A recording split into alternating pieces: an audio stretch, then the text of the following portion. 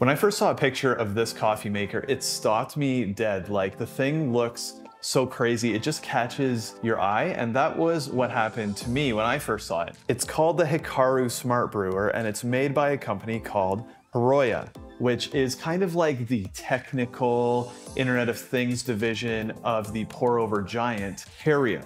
Now, as soon as I saw it on my Instagram feed, I DM'd the Hario team right away and said, hey, how quickly would I be able to get a unit of this thing to review on my channel? And they said, well, we can do you one better. Why don't you fly to our HQ in Taiwan to check it out? So here I am right in the middle of their HQ on the other side of the planet. Now, as of recording this video, I've only had hands-on with this thing in a couple days. And in that amount of time, I've been surprised several times by what's going on underneath the hood. But once they start shipping these units out, I get my hands on one, I will be following up with another video once I've had a chance to play with this thing for an extended period at home. But I am very excited to share with you this thing because it does some really interesting stuff and it's got some really cool tech going on behind the scenes. Here's the bottom line, from my opinion, after a couple days right up front. This is made by probably the most iconic name in pour-over, Hario.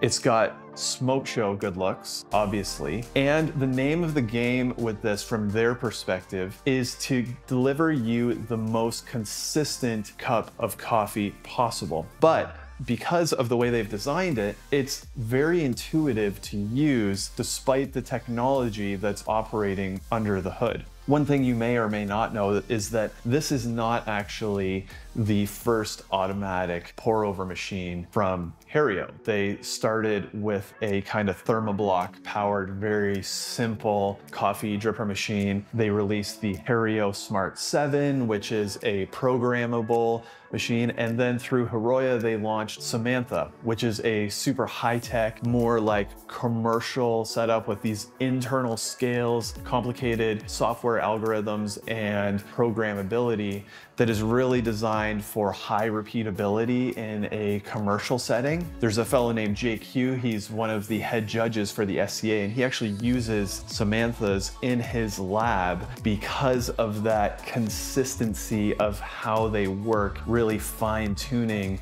the coffee ratios, volume of output, all that kind of stuff. And what Hario has done with this machine is taken all of the learnings and all of the technology from the Samantha and the machines that came before it and kind of deployed it into this home package that contains all of that good stuff, is in a more attractive case, and is also less expensive than the Samantha. Now, all that's well and good, and it certainly looks great, but how is it to use and how good is the coffee that it makes? Well, all those other brewers are designed around the V60 and this one is no different. So you start off by grinding up your coffee, loading it up in the V60 with a filter, just like you would for a typical pour over, and then you're ready to brew. Machine only has 3 buttons, which, you know, simplicity is something that I'm always a big fan of. 1 button to turn it on, another button to select the recipe, and the 3rd button, which basically tells it to start brewing. So to walk up and use it,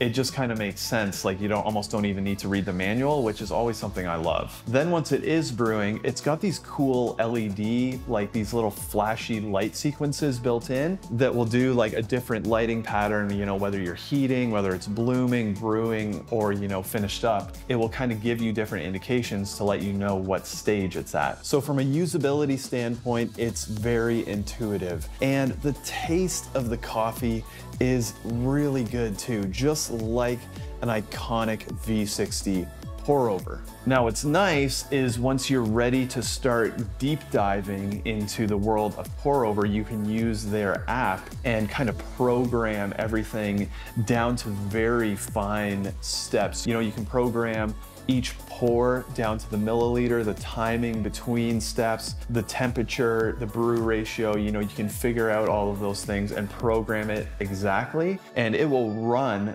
the pattern perfectly consistently every single time. But you can also just walk up to it, use one of the preset buttons, just hit it and go, and you're gonna end up with a great cup of coffee as well. A couple other cool things that they told me they were working on, which I thought were great. You know, you can design a recipe, send it to friends, share it, post it on the internet, whatever. I thought that was really cool. And you'll also be able to use coffee-specific recipes designed by roasters for specific coffees. One thing that I heard as I was kind of talking to their team about this that I thought was really cool, there's a guy named Tetsu Kasuya. If you're into pour over, you may know this guy, or if not, you should definitely look him up. He developed an iconic pour over recipe called the 4-6 method, and you should definitely look that up if you're a pour over person. And Tetsu was actually an early adopter of the Samantha machine, as well as this machine. And in partnership with him, they're actually deploying his 4-6 recipe as a recipe in this machine. So when I first got here, we brewed a couple cups and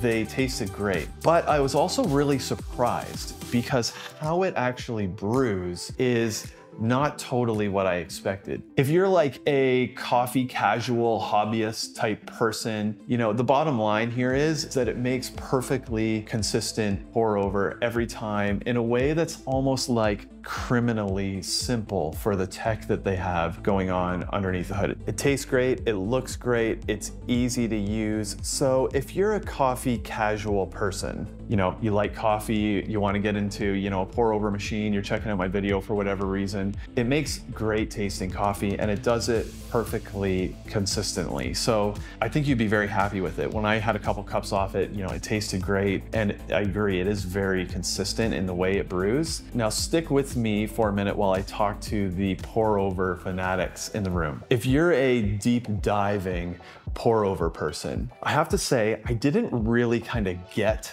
this brewer until I saw it actually work. You know, it seems like very kind of simple on its face how it works, but there are like a couple quirks that I didn't really get from the videos that I had seen. It's got this kind of relatively narrow shower head, and when you look at it, like the water streams are kind of thin, and you're like, how is this gonna work? Like, is that going to like saturate all of the coffee? Like, I don't get how this is trying to replicate a hand-done pour over. And that's because it doesn't really work like a kettle pour over. They use the term variable turbulence extraction, which, you know, I just kind of thought was they're gonna turn the flow rate up and down. You know, with a kettle, you can pour it out a little bit, or you can pour it out a lot. But the thing is, when you're using a kettle in that way, it's gonna give you different flow rates, but it's all just gonna be kind of falling out. This operates differently. It forces the water out of that shower head with a pump,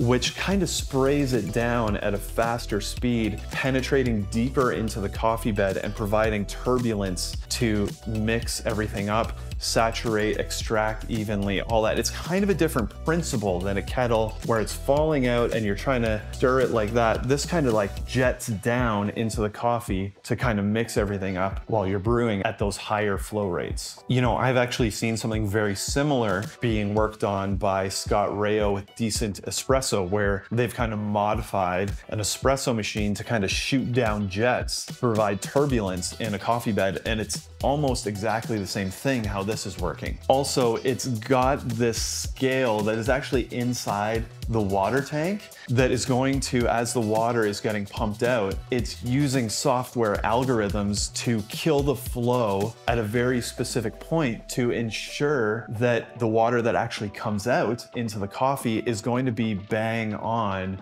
the amount that you have programmed. You know, similar programmable brewers can have up to like a 5 to even 15% margin of error with pumps because it just is really hard to control. And the Hiroia team has gotten this down to like a 3% margin of error on every pour, which is an incredible fine amount for an automatic pump-driven system like this that's doing a pour over. Now that's a lot of words unless you're like a pour over fanatic type person. And if you're not a deep diver like that, it really translates into two things: consistency and simplicity. You end up with a very complex, high-tech, lots of sensors, lots of algorithms machine wrapped up in a package that's deceptively simple and easy to use. Now, I know some of you will have been watching this video, and the first thing will come to mind is, how does this work with other drippers? Well, I brought a couple with me, and it does work very well with those other drippers too. Now, is this gonna be the same as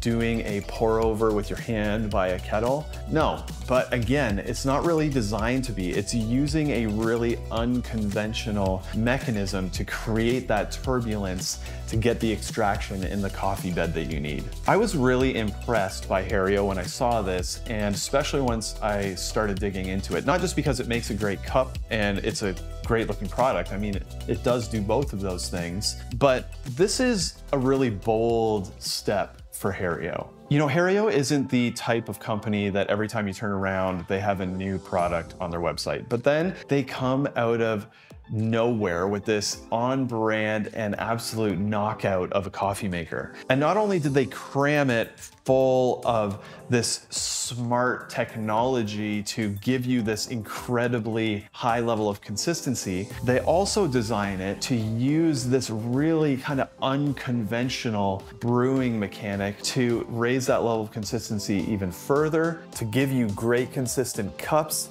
in a package that you can just walk up and start using without feeling like you need to dig through a big instruction manual. Price point wise, it's definitely not a cheap brewer. So, you know, if you're looking for a cheap coffee maker, this is probably not gonna be it. But when you think about it, you know, once you get a really nice pour over kettle that's got temperature programmability, nice scale, you know, you're spending a lot of money. So in comparison to that, it comes out a lot more even than you might expect when you first see the price. So I'm gonna be trying to get my hands on one of these so that I can spend a lot more time messing around with it at home and following up with another video down the line after I've had some more time to use it. But in the meantime, I wanna know, what do you think about this new brewer from Hario? I was kind of surprised by the approach they took to an automatic pour over machine. Are you? What do you think of the looks? They kind of grabbed me. Do they grab you? Or maybe you're trying to figure out, do I want to go in this direction with an automated pour over brewer, or do I want to do the manual thing? I would love to hear from you as well. Let me know your thoughts and questions. Drop them all in the comments and I'll get to them before my follow-up video for this brewer. And in the meantime, happy brewing.